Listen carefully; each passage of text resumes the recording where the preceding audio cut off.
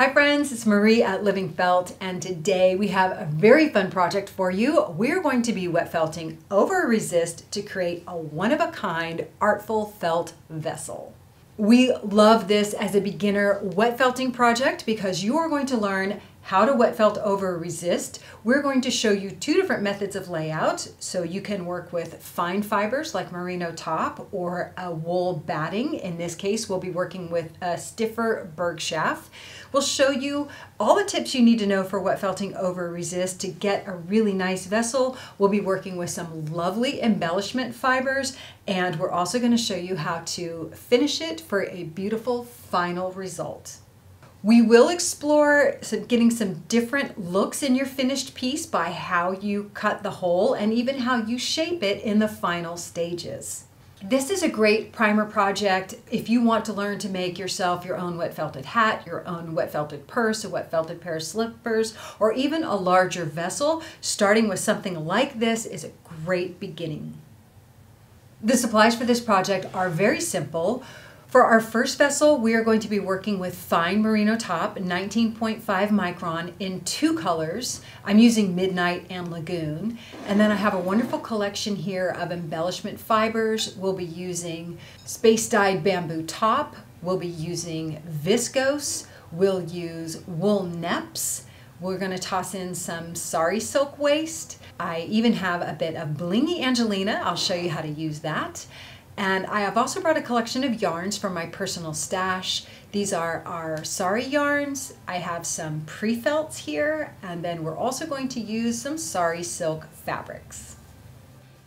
In this video, we're also going to show you how to work with our coarse fibers, the berg shaft batting. So we'll show you how the layout is different with that, but we use the same embellishment fibers and fabrics in that vessel.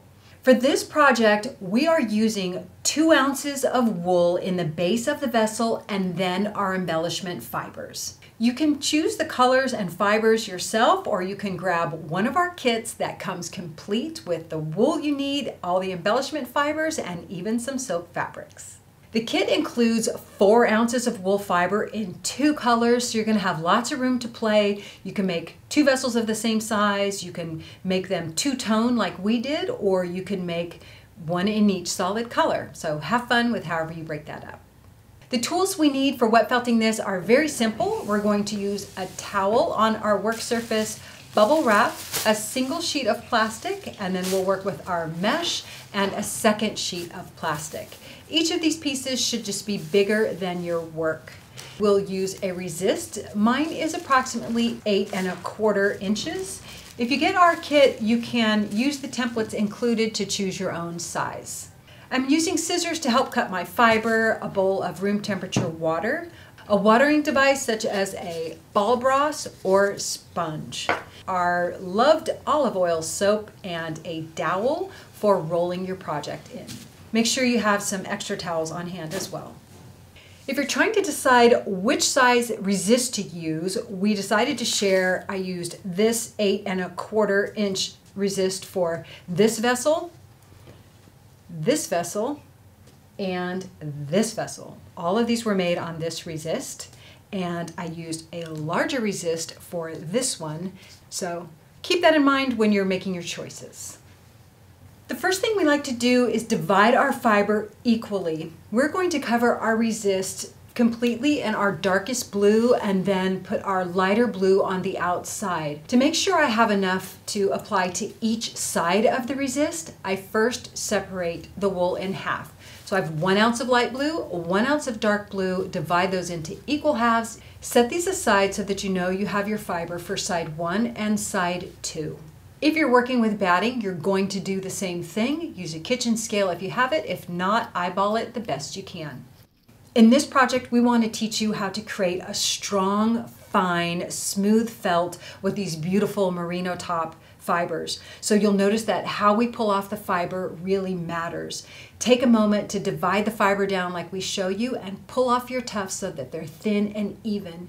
We'd rather see you get 4 beautiful layers of fiber than 2 chunky, unruly ones. This is going to give you the best opportunity for your fibers to intermingle well and make a nice, strong felt.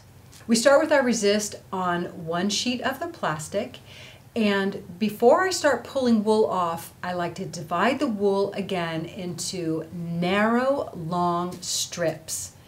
This is going to help you pull off your wool in even amounts and control it as you pull it off. You always want to pull off the wool evenly, so use your fingers and thumb to keep the wool nice and flat. Remove the twist as you go, and when you pull off, use the base of your palm to pull the fiber off and get nice even wisps, just like this. We are going to extend around the edge approximately 1 inch. So shingling is what this style of layout is called, by gently overlapping the edges of each tuft of fiber that we lay down. You're going to create concentric rows towards the middle until this layer is evenly filled out, about halfway or 1/3 of the way down that fiber. When you get all the way around the circle, you can add a little bit more in the center. Each time you put down a layer, press your hand across the fiber and feel for any bare spots. If there's any thin areas or you can see your resist underneath, put a thin patch of wool to make it even. For our second layer, we are now going to lay the wool in a horizontal fashion. Starting at the top, lay fibers going left to right. You'll see that we start with a length of fiber, then we overlap about 50% of the length of that fiber, and the next one repeating all the way to the edge. Cover the whole side of the resist with fibers laying horizontally, gently overlapping each piece. If you have extra fiber, fill it in the middle instead of the edges. The edges are going to get bulky from laying fibers around them and folding them over the sides. The third layer, the fibers will run north and south. Continue the shingling pattern with gentle overlaps.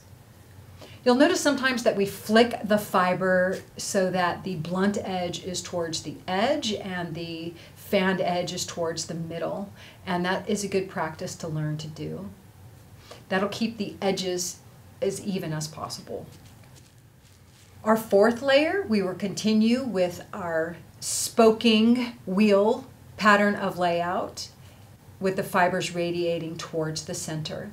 This time, start just back from the edge, almost as if you're laying it right on the edge of the resist. I tend to put any excess fiber into the middle of the circle. Very often, this is where either the base of the vessel will be or the hole will be. And if that's the case, we don't want them weak. We want them nice and thick. Even if you end up moving your hole to one of the edges have the benefit of fiber overlapping from both sides. So I tend to find that the middles can be a little weak, and this is a safe place to put your extra fiber. It's time to wet out. I like to dissolve my soap a little bit in the water before I get started. This soap is going to help us hold all of the fibers really close together and help our water penetrate. It also helps open up the scales so that the fibers will interlock better. We use our mesh over the top as a wetting device. If you don't have mesh, then check out our section on batting where we use only the plastic. You can wet out using the ball brass to sprinkle water over the middle, and you can also use a sponge. No matter what you use, you're going to want to press the soap and water in and the air out without disturbing the fibers underneath. So we're not rubbing at this point, we're just pressing the wool flat.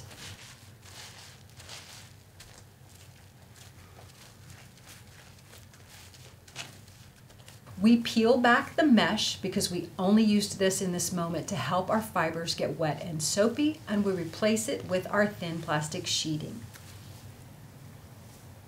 With our plastic in place, we flip the project over, and now we have an opportunity to move our resist if our fibers are a little off center. So this is the only time you can do it. Pick it up and shift it if you want to. Now our objective is to get the fibers as tight around the resist as possible. I like to use the plastic to help me do this, and if that isn't working, then just use your hands. But all the fibers need to hug the resist very snugly. If they're sticking off the resist as part of your fold, then they're gonna felt to themselves. Remember, the resist is here to help us create this open cavity in the middle and create a hollow vessel. So take your time here. With all of these fibers hugging our resist, now it's time to put on side B of our inner core color. Again, take your time to divide the fibers into long, narrow lengths. Follow the same layout pattern for your wool as we did on side A. Radial, north to south, left to right,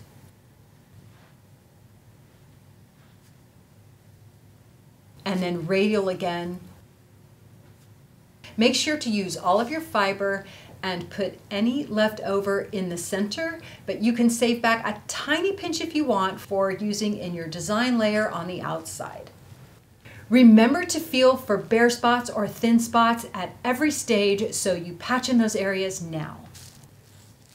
Wet outside B just like you did side A, pressing water and soap in, air out.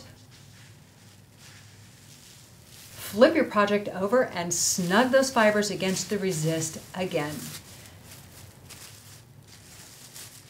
This repeated creating of layers is really going to contribute to creating a nice, strong felt.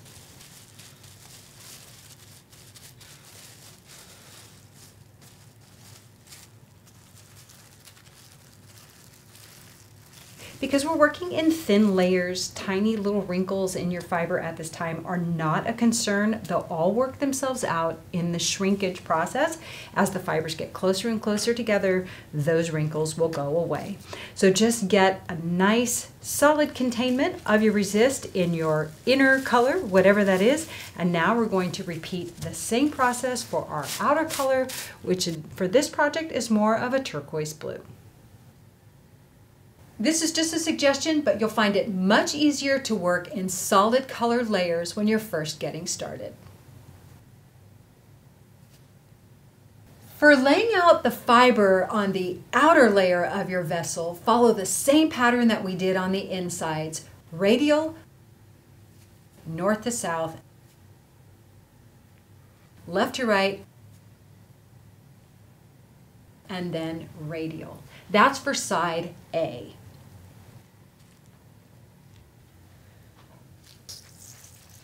To check how much water you have in your project, you can press your finger down and the water should puddle a little bit and then retract in a matter of 2 seconds.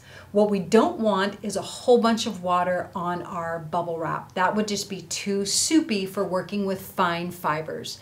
So if your water retracts like ours, you're doing good. Flip your project over, and now let's get all of those fibers wrapping around onto our project.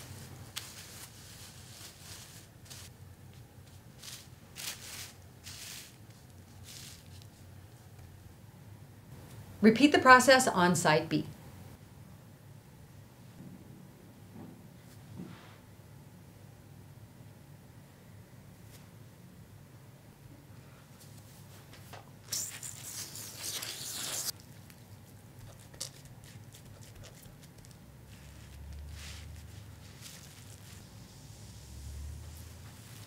And this is our final wrap of our wool base layer. So get everything nice and snug around the resist and just take a moment to work out any big wrinkles the best you can by drafting the fibers towards the center of the resist. But for the most part, it should all smooth down with a little bit of soap and a press of your plastic.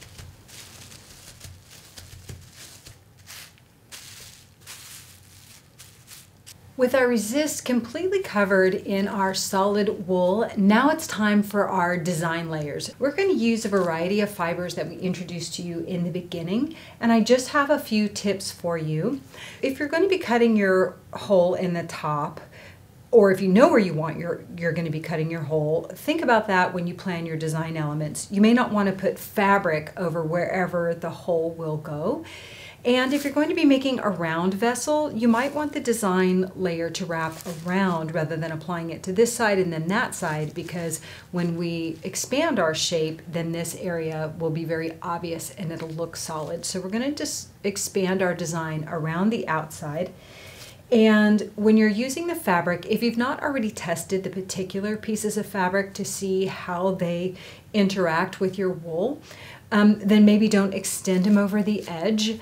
And if it feels very thick, you're uncertain about it, maybe go with a slightly smaller shape. I'll be using irregular shapes. And you can always put a little fiber right around the edges of that fabric to help bind it down. But the goal is that the fibers will travel up through the fabric and adhere, bind to that. So if you haven't tested the fabrics, just go lightly at first and use this as your test. This part of the process, I like to allow myself to be very free. I don't even think about it. I'm just going to get these fibers down, except we'll follow what I said, and that is we'll extend designs around the edge where it makes sense, and we'll avoid anything too chunky where I will be cutting the hole into my vessel. Neps are going to do better if you don't put them in huge clusters, and if you just allow that some are naturally going to fall off. You can trap them down with a little bit of wool, but honestly, I have great success not doing that. Sari silk waist is this gnarled, tangled mess of threads from recycled saris, which are Indian garments, and we just tease them out and stretch them out so that the wool fibers will migrate through them. Everything we're doing, we're trusting that the wool fibers underneath are going to travel up and entangle around these. If there's anything you're unsure about, we can trim it with a little wool fiber on top. I like to be willy-nilly with my viscose. I love the sheen, so I basically just tear it all apart into this new matty mess and lay it down on top. It's going to create beautiful sheen and texture. And yes, you can overlap these bits. I have some bamboo top here. It's variegated. It's going to provide a little bit of different sheen, but it's a very close cousin to the viscose. So both lovely, lovely shine. And again, just extend those over the edge so that that design will travel. And you'll have a lot of freedom in the final shaping of your vessel. This is more viscose in a lovely leaf green. And this is a tiny bit of pre-felt. You can make your own pre-felts. There might be some in your kit. There's always a little extra fun bits in our kits, but I'm not going to just keep that perfect rectangle shape. I like to misshape it a little bit. Now I'm going to take my Angelina fiber and mix it with a little bit of my dark blue from the inside. So create your own little matty bat. If you use the Angelina fiber by itself in a big clump like this, it's going to sit on top in a big clump. But using the Merino top or whatever fibers in your vessel to help it integrate will give you a better chance for it to bind down into the project. And you'll see how we finish that when we get to the end. Here I have a little piece of sari silk ribbon. I'm just cutting off the join from two pieces of ribbon, and I'm going to toss that in there and come what may. I don't mind when I'm laying out a vessel if some things work and some things don't. You can treat these like little test projects and get a lot of joy out of making them and then make decisions on a bigger project later based on what you learned. Wet out your design layer on this side and use your plastic to help it get all laying down, and then we're going to flip it over and finish our design on the bottom. Stretch over whatever fibers you have without pulling tension. Just guide them over. Don't pull anything too tight because it'll sort of bind your wool. And add any final embellishments to this side.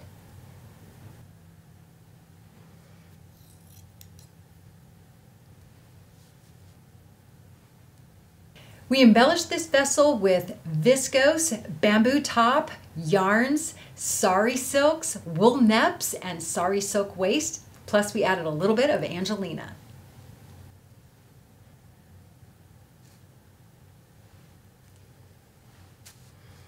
We're going to wet out this side And then if anything is sticking over when we flip it back to side A, just get everything laying down on that side so that it's hugging around the project.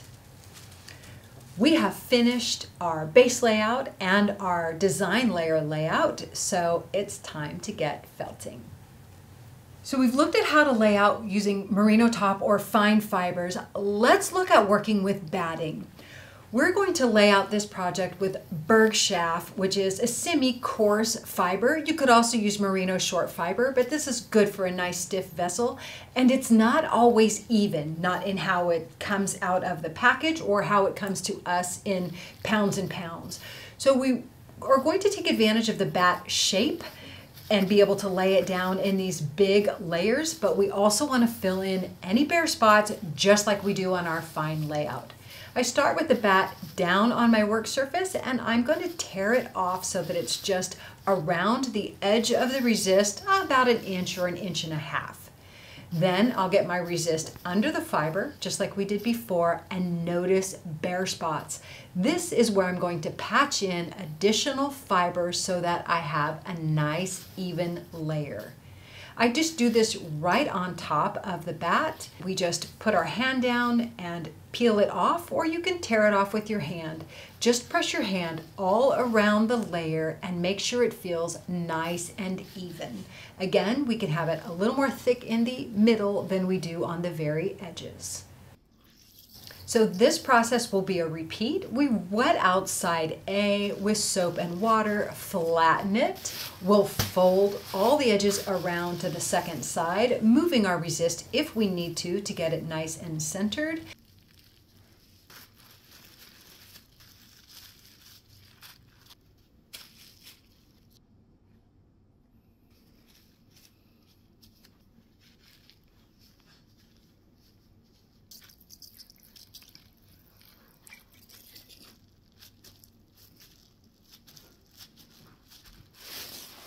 Once we have the resist covered in our inner color of fiber, we'll repeat the same process on the outer layers.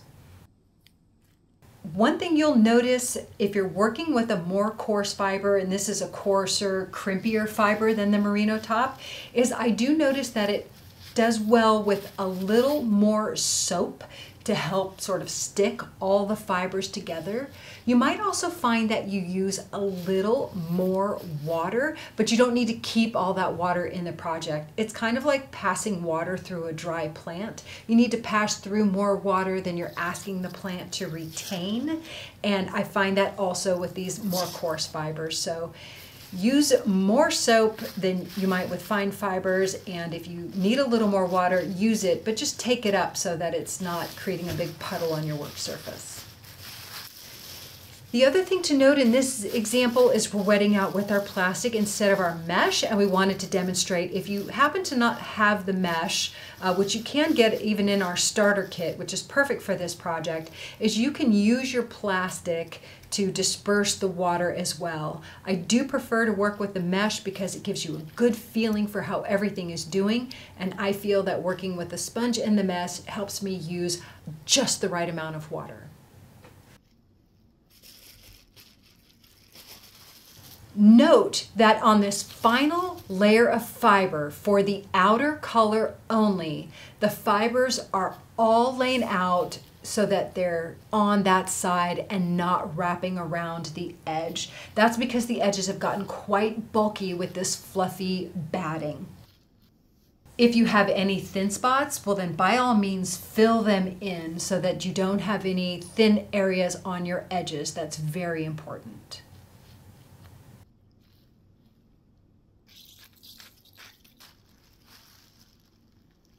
In working with our more coarse batting, we very much emulated the same design concepts that we used in our fine vessel. However, the fabrics were untested with this batting, so my encouragement is to create a wider perimeter of fine fibers, or the fibers in your vessel, or the pre-felt used in your vessel to trim out any fabrics that you choose to use. The fabrics wanted to scoot off of this wool a little more readily and were a little more difficult to bind when the weave was tighter. So add a little little bit of extra wool, if you have, hankies or some other embellishment fibers, you can also try those over the top, and they'll act as little staples, binding the fabric to the fiber below. Otherwise, the design layout is very much the same.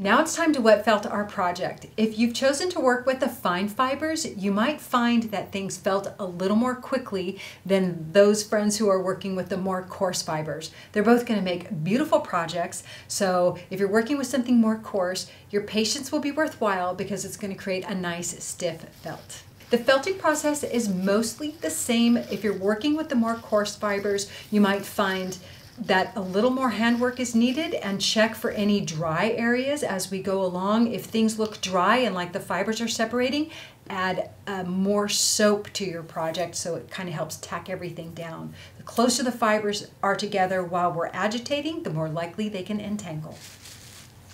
Stage one of wet felting our project is always handwork. We are going to rub around the edges, always coaxing the fibers to hug towards the resist, and any work we do rubbing on side A or side B will be gentle. Our goal is to form a skin and get all of these surface fibers starting to migrate together and entangle. We don't use any real pressure until we get further along in the project. This is like making dough or making clay, where you're getting just the outside area to join together first. So be patient here, be gentle, and make sure that you're rubbing the edges of the project as well as side A and side B.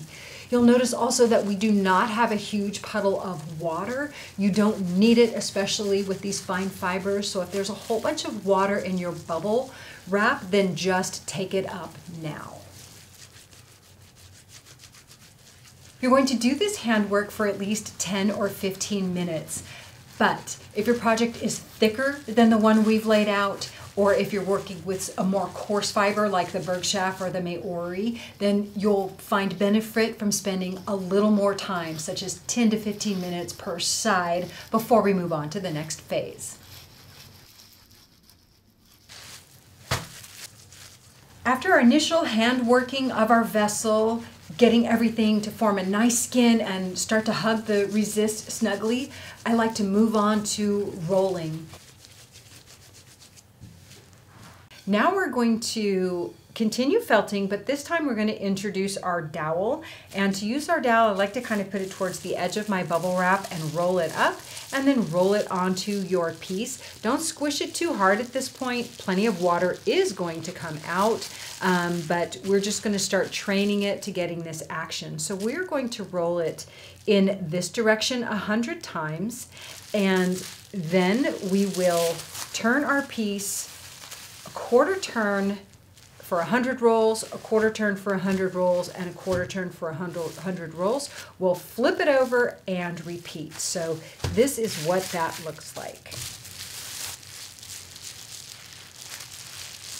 There's no need to roll it too tightly in the beginning. Allow the fiber to get closer together first and just get a nice round roll.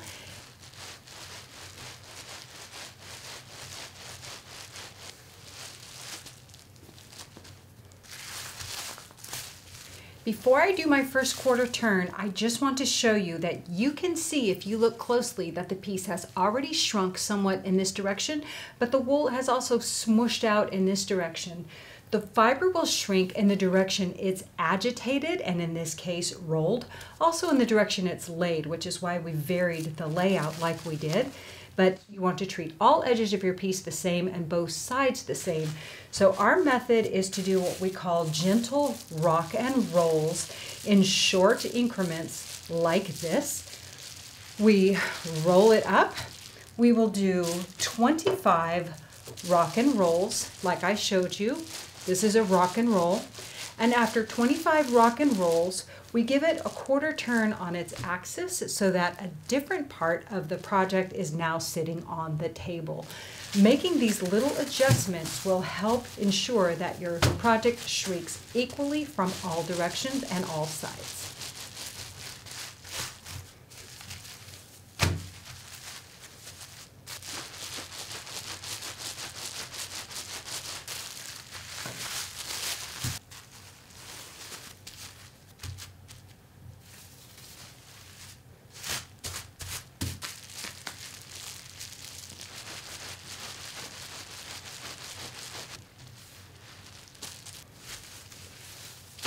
Once we finish this initial sequence of rolling, we'll have rolled our project 800 times in total, 400 times from side A and side B. It's important to treat our object equally on both sides and from all 4 of those points so that it shrinks evenly. Our project is going to shrink based on how we laid out the fiber, the types of embellishments that we used, and how we agitate it. After rolling our project 800 times, I could see that this one piece of silk was not binding to the fiber down below. Pesky little thing, but I didn't test it first. So I took some pieces of fine fiber, or you can use the pre-felt, and I trimmed all around the edge again. Trust me, after just 800 rolls, our project is not finished, and there just may be time to get it to bind down. So add extra fiber around the edges, add some extra soap and water, and then we're going to kind of tap it into place, mash it down, rub it a little bit, but gently, don't be too aggressive. We don't want it to felt to itself. We want to allow it time to migrate and travel into the fibers below. So fear not, if it still doesn't stick, you can stitch it down later, no problem. So with everything feeling like we're headed in the right direction, I like to remove my bottom layer of plastic, put my top layer of plastic back in place, and I'm going to do a little more handwork on both sides.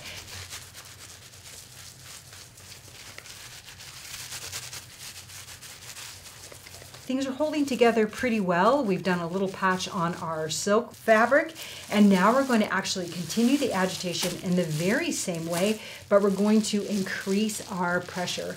So continue, go around your whole piece and do another 100 rolls from each axis, both sides. Increase your speed a little bit and your downwards pressure as you roll. Make sure that your roll is always round by tucking your towel underneath, and keep it round as you roll.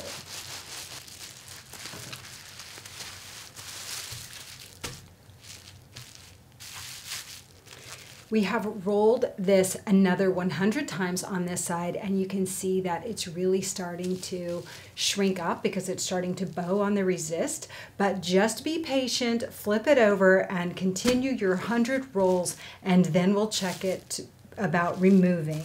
So keep rolling from all 4 points, north, south, east, and west.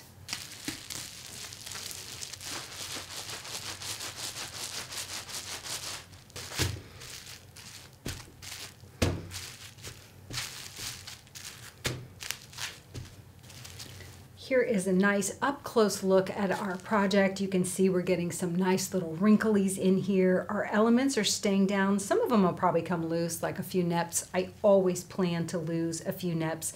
This Angelina is, it's always going to sit a little on top, which is why we integrated wool fiber into it. This silk is looking pretty okay. And then underneath, I'm thinking our patch is probably gonna hold under here. So the whole piece is kind of holding together, and what we want is for it to feel like one piece of fabric. I can tell you that what you're seeing here is the resist underneath buckling, which is a great sign. The fibers have shrunk more than the initial size of the resist, so it's gonna look a little curled when we take them out. What we wanna do is make sure that this feels like one piece of fabric as opposed to layers of fabric. So when you have a resist like this, we kind of pull and notice, does this feel like one piece of fabric, or are the design elements just pulling away? And these are holding on pretty well. And you can also kind of see that when we bend it, it really kind of holds its holds its shape. And again, it's because the fibers are shrinking more than the stuff underneath, which is the resist in this case. So we are going to release this from the resist and then continue felting it, because you're only partially done felting while it's still on the resist. The resist is always going to hold the fibers at bay to some degree. The next stage of felting is fulling, and that's further shrinking the fibers to get them closer and closer together and create a tighter felt. So we will cut this loose and continue agitating, and now we're in the fulling stage. Now, before we cut this open, you can consider where you want the hole. We do have a video called Sampling for Success that I did with my dear friend Dawn Edwards, and we show you a variety of vessels made over a smaller resist, but also round, and using about half as much fiber. And we show you what happens when you cut the hole in different places. This came out very much looking like a planet, which I love. And so now we just have to decide where you want to put the hole. You could cut a hole right here and make your vessel a little more tall. You could put the hole right in the middle and it'll be a little more round. You just probably want to avoid where the fabric is, because we do need to felt whatever area that we cut. We need to felt those edges. So think about where you want to put your hole. One final warning though, any hole you cut is going to expand to some degree, so make it at least a little bit smaller than you plan on the final hole being. I'm going to put the hole right here in the middle. I'm using this little lid from just a little plastic container I have, and I'm going to put the hole just right about there. That feels like the middle. A word of caution, I have my Angelina here. It's going to be hairy, and I'm going to have to trim it away when we get the hole there. But all I'm going to do is get a nice little mark going with my lid, and we'll cut that away. Use your sharpest scissors for this part and just get through all the layers of fiber first until you get to the resist. So stay in one place until you get all the way down to the resist. There, I'm through. And then if you lost your line, just mark it one more time.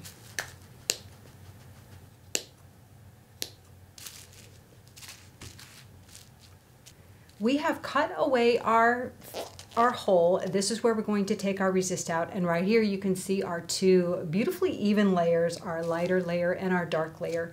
But before we move the resist, we want to do what's called healing that cut there.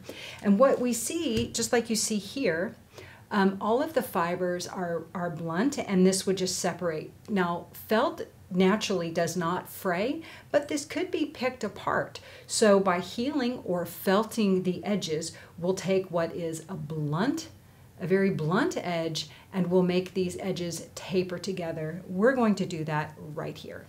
To heal a cut edge and get all of those fibers bound together nicely, add a little bit of water, get your soap in the mix, just put it on your hands, and rub that edge while it's still on the resist. Now is the time to heal it, and it will also prevent it from stretching too much as you continue to work with it.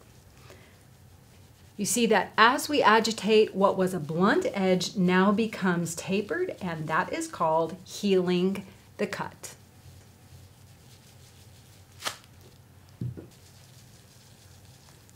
Once you've rubbed just down by pressing it onto the resist, get your fingers underneath and rub the edge through your fingers and thumb just like this, so that you're also felting right inside that rim. You'll find this goes much more quickly on your fine fibers. Your coarse fibers might be a little more pesky, but be patient. It will be worth the while, and it's going to help hold the shape of that cut or hole that you made so that it keeps it looking beautiful. Now we can remove our resist. When we're wet felting, we always talk about shrinkage, and we always calculate shrinkage from a starting size to a finished size. In this case, we've wet felted over resist, and we've made a felt that's fairly thick. When you're calculating your shrinkage, you'll do that after you've completely filled the project, but remember how thick the walls of your piece are? You need to deduct that to calculate your true shrinkage. So you'd want to measure from the inside of the vessel, and that can be difficult, but you can just estimate the thickness of your piece, multiply it by 2 because that is the thickness of the side walls of your vessel. Now that our vessel is off the resist, we can decide what shape we want it to be. If we want it to be more oblong, we can start shaping it this way and felting it this way so that it gets a little more narrow. But no matter what shape you want it to be, we want to kind of remove what has become a trained edge from sitting flat all this time. So do the best you can and get your hands inside your vessel. You can even reshape it and flatten it. And we're going to do some rubbing and agitation along that equator, if you will, and change it up. Now we are moving on to the stage called fulling. Fulling is like the last stage of the felting process where we get the fibers to shrink even closer together and help form a nice tight felt. I'm going to start manipulating this so that we remove this trained edge that we achieved from our shape being flat. If you want to keep it, you can, but you can also remove it with pressure, rolling, and rubbing.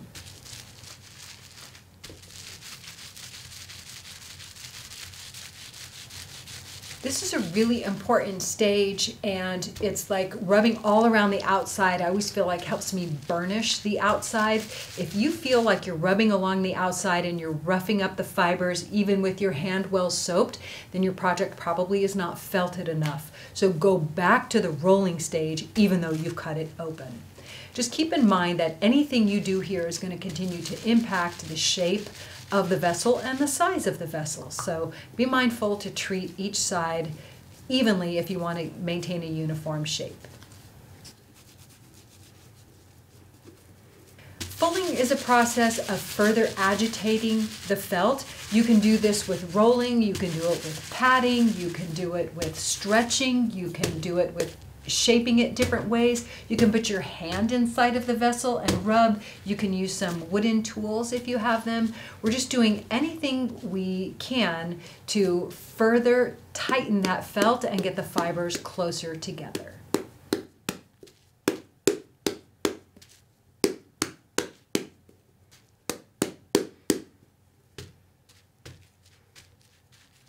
You can kind of start to see how our little vessel is shaping up. It's looking quite like a pot, which I am very fond of.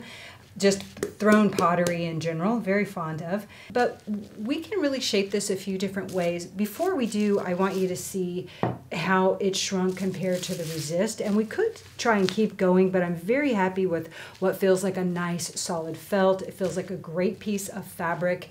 Everything feels like it's holding in place.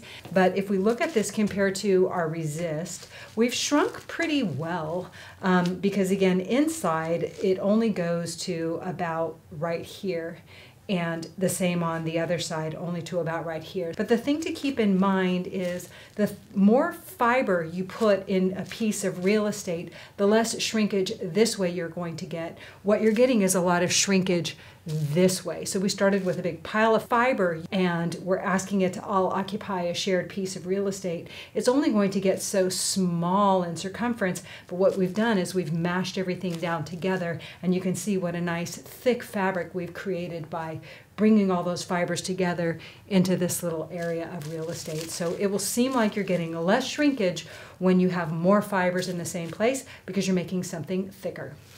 And now we're ready for what's called the blocking stage, which is, we're going to do a rinse out all of the soap and water, and we're going to do a final shaping and finishing. If you're not sure about your vessel, whether it's done, then you could rinse it out and let it sit overnight and check the doneness by pulling and tugging at the felt and see how stretchy it is or how much it really holds its shape or whether the fibers pick apart. Rinse out all of the soap, and you could use room temperature water for that. After rinsing all of the soap out of our project, we like to do a little water vinegar bath. Submerge your project with a couple of tablespoons of vinegar in it and let it sit for at least 15 minutes. This will bring the wool back to its normal pH and its normal glorious softness and sheen and help break down any residual soap. Then we'll roll it in a towel to remove any excess water. For many people, this can sometimes be the final step in their process, and that's just to let it sit overnight. But we want to take this vessel from its rough beauty to a beautiful finish, and we're going to do that by a process called blocking. Blocking is where we're going to shape the final part of the vessel and give it a gorgeous finish. You can just shape your vessel around a balloon, and you could do that with air or water and air in a balloon. I've done both. So when I want more of a flat bottom and a bulbous top, I'll put water in the bottom of the balloon or other weights and then inflate it. But we're gonna let this one just get all the way round. Looking at this vessel, I wanted to have a really gorgeous finish, and I know already that I'm not going to be happy in how it looks if I only use a balloon, because the outside is still going to have a bunch of wrinkles. So I'm going to use my favorite process, and that is overstuffing it with fabrics. I started this process using a couple of hand towels, but I didn't have enough fabrics here at the shop, and I took it home to stuff it with my very favorite cotton quilt squares. And I stuff it, and I stuff it, and I stretch it, and I stuff it. I'll even use a dowel to plunge more fiber in there until you just can't fit any more. This is going to expand the vessel and push the perimeter to its maximum. You can shape it a little bit with all of those fabrics in place, and you can set it to dry for a day or 2 or 3 until it's completely dry.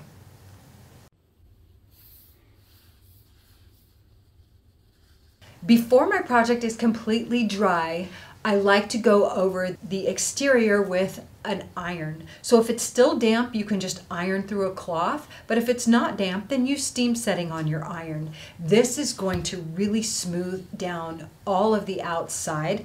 Use a pressing cloth as a barrier between your iron so that you don't dull any of the silks.